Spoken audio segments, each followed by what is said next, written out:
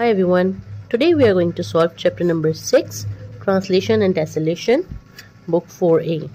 So before we are going to start, let's find out that what is translation and what is tessellation. So here we have at the end of the book 4a the definition of translation, and I have also write the definition of tessellation here. So let's read the definition. A periodic repetitive pattern of figure without any gap. And tessellation, a pattern created with identical shape which fits all together. So let's explain this more further. Here we can see that we have two different shapes. Number one is a complete shape without any gap using the same pattern of triangle. Triangle in upper direction and triangle in lower direction. So this is the shape of tessellation and translation. A shape without any gap and the same identical shape. So this is tessellation and translation. And here you can see a shape. Here is a single shape like this. And then there is a gap between the shape. So this is not a figure of translation and tessellation. The figure without any gap is tessellation and translation. So let's start solving the book 4a. Chapter number 6, Translation and Tessellation, book 4a, name, class and date. Worksheet 1, translation. In the grid, each square represents one unit. The bus stop is at square B3. So here is the bus stop. This is B and this is 3. Now, Farhan is at bus stop. Here is Farhan. He walks 5 units to the right and 3 units to the top. 5 units to the right. 1, 2, 3, 4, 5. And 3 units to the top. 1, 2, 3. Does he reach to the coffee shop? No. He is here. There is no coffee shop. Number B. Priya is at a coffee shop. Priya is here at the coffee shop. Now, she walked 5 units down. 1, 2, 3, 4, 5. And 1 unit to the right. And after reaching 5, she left 1 unit to the right. Does she reach to the library? Yes, she reached to the library. Page number 126. On page number 126, we have used two ways to describe how the shape is translated from the first position to the second position.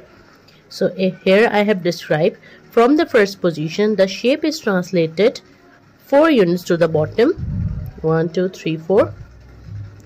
And 2 units to the left. From the first position, the shape is translated 2 units to the left and 4 units at the bottom. So this is the explanation. Page number 127. On page number 127, we have name, class, date. Worksheet 2, recognizing tessellation. Identify and color the unit shape used in each tessellation. So here we can color in any of the shape. Like this is the shape that I have colored in this. You can color in any of the shape. Here again we have the tessellation. We can color in any of the shape. Same as it is. Which of the followings are tessellation? Answer is yes or no. So this is the tessellation because there is no gap in the shape and same shape is using. And this is not a tessellation because there is a gap between the shapes. And the unit is single unit and here is the single unit. Page number 128. Here we have mind workout. Write the date.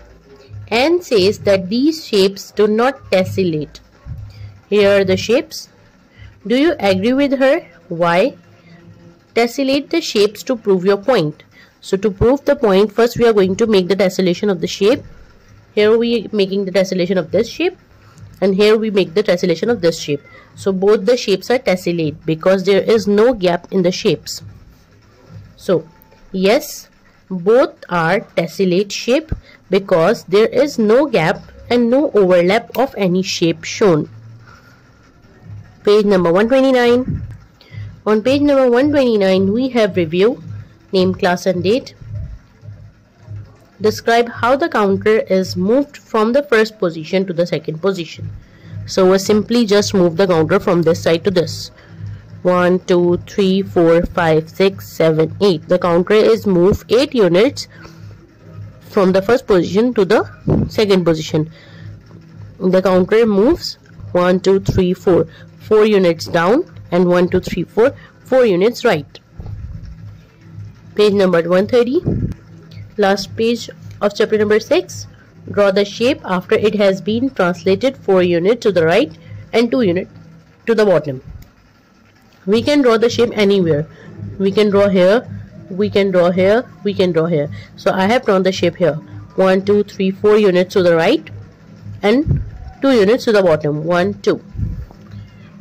Now here we have identify and color the shape used in each tessellation. Here we identify the shape, that this is the single shape which is used again and again in the tessellation.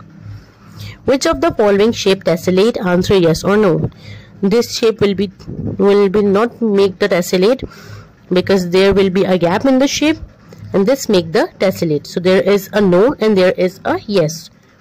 So this is the complete explanation of a chapter number 6.